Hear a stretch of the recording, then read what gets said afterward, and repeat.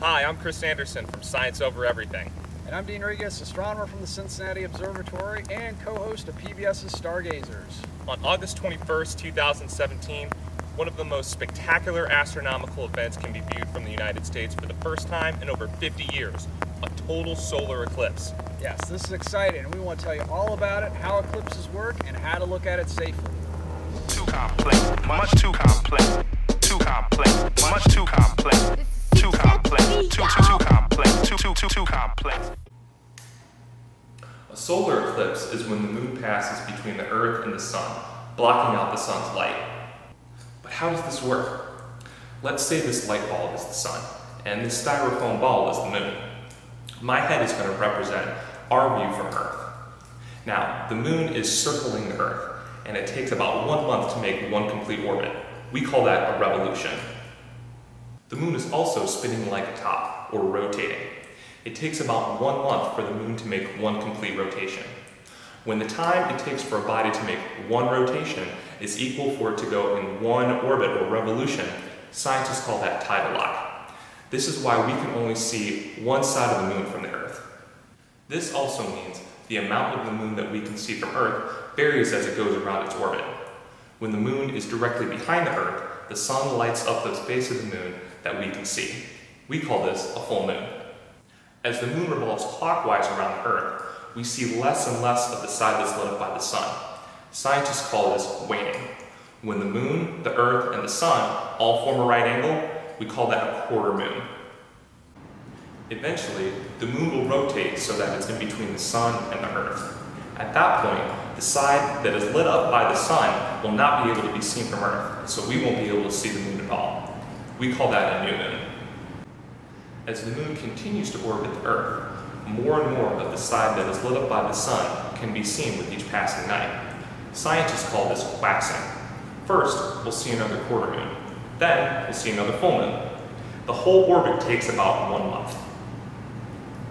Now, every once in a while, during a new moon, the moon's shadow will cross over the face of the Earth. If you're in that shadow, the moon will block out the Sun. That's how an eclipse happens. So, a solar eclipse happens when the moon's shadow falls on the Earth. And to have this all happen, everything's got to line up just right. You've got to have the moon, sun, and Earth all in this perfect line, with the sun on one side, the Earth on the other, and the moon right in the middle. Now, to have a total solar eclipse, that is like super extremely rare. You could go decades or even centuries for any one place on Earth to have this happen. So, as the moon is going around the Earth, well, it goes around the Earth about once every month. So, why don't we have eclipses every month? When we're at new moon, shouldn't there be an eclipse? Well, not exactly.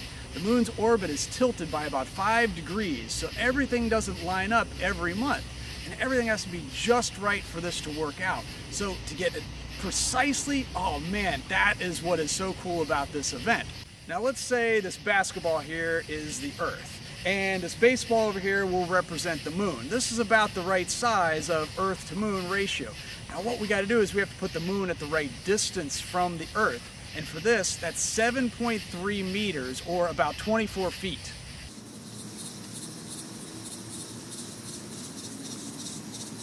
Okay, so since the moon's orbit is tilted with respect to the Earth, well, the shadow doesn't always line up and hit the Earth. When the moon is too high, the shadow will go above the Earth. When the moon is too low in its orbit, it'll go below the Earth. But when you get it in just the right spot, where the shadow of the moon reaches the Earth, that's in the position called the nose. And when that happens, it is an awesome eclipse, ready to go. So the moon orbits pretty far from the Earth, and its shadow doesn't cover the entire Earth. So that means an eclipse is a very localized event. Only some people get to see each eclipse.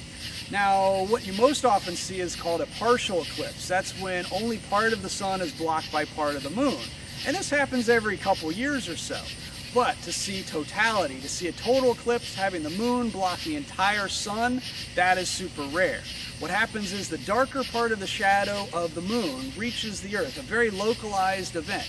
And it's called totality when all of the sun is blocked out. The shadow that reaches the Earth is called the umbra. This is the darkest part of the shadow of the moon. And think of it like an umbrella that shelters you from the rain. The umbra is the darkest part of the shadow that shelters you from the sun.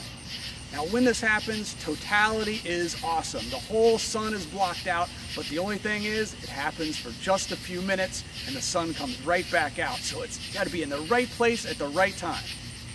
So for August 21st, most of the people in the United States will only see a partial solar eclipse. And that means that not the darkest part of the shadow, the umbra hits you, you're going to get a lighter shadow called the penumbra.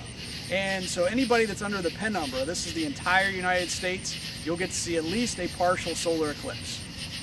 Viewing a total solar eclipse is extremely cool, but it can also be dangerous. But absolutely positively, do not just stare up at the sun with the naked eye. That is dangerous. He's right. Looking directly at the sun without any protection is dangerous, and you can cause permanent damage to your eyes. If you're going to observe either an uneclipsed or partially eclipsed sun, you need special solar lenses, kind of like these eclipse glasses here. Regular sunglasses, even very dark ones, are not safe. If you need to purchase a pair of these glasses, click on the link below. Or you can make this very stylish thing. This is like a pinhole projector, and what it'll do is let you get an image of the sun. You take a box like this, put a piece of foil over it, and put a really tiny pinhole. Then let the sunlight come through the hole into the box onto the other side where there's a white piece of paper. This will make a tiny image of the sun, but it'll let you see some great details, like maybe if there's a big sunspot, or especially a great image during the eclipse. If you're in an area where you're going to be able to see the total solar eclipse, there will be a minute or so where you'll be able to look directly at it. This will occur during totality, when the moon will completely block out the sun. This is really special because you'll be able to see the corona, which is the outer atmosphere of the sun.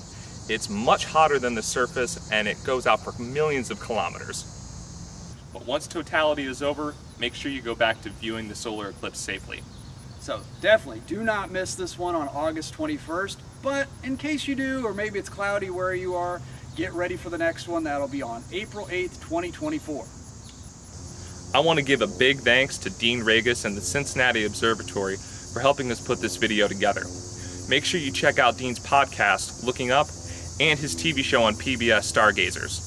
If you like this video, make sure you subscribe to our YouTube channel. And make sure you check out scienceovereverything.com for any events in science that you need to learn about. Too complex, much too complex.